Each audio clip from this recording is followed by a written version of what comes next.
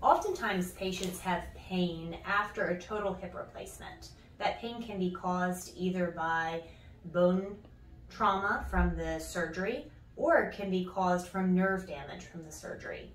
We have the ability to target this pain through something called a hip nerve block. With hip nerve blocks, we target the nerve that receives the pain signal from the hip and transmits it to the brain. We can target this pain by targeting the femoral accessory nerve. We're able to numb this nerve with an injection of numbing medication. Once that's completed, we'll see what patient's pain relief is. If patients get an adequate pain relief, then we're able to do a longer term treatment called radiofrequency ablation. With radiofrequency ablation, we use radio waves in order to scar or create a neuroma along the outside of that nerve.